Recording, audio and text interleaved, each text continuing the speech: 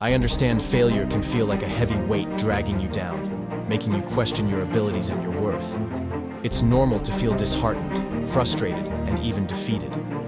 But let me tell you something about failure. It's not the end of your journey.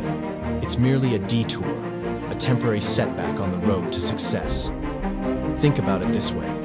Every great success story is filled with chapters of failure. Thomas Edison famously said, "I have not failed. I've just found 10,000 ways that won't work." Imagine if he had given up after the first, or the 100th, or even the 1000th attempt. We wouldn't have the light bulb today.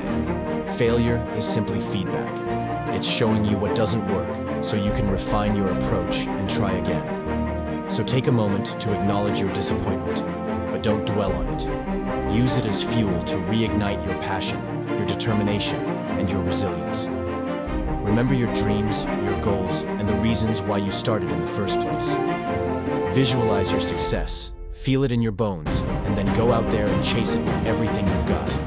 You have within you the power to turn failure into triumph, to rewrite your story, and to emerge stronger and more resilient than ever before. Embrace failure as a necessary step on the path to success, and let it propel you forward rather than hold you back. So, my friend, dust yourself off, stand tall, and take that leap of faith once again, because the only way to guarantee failure is to give up.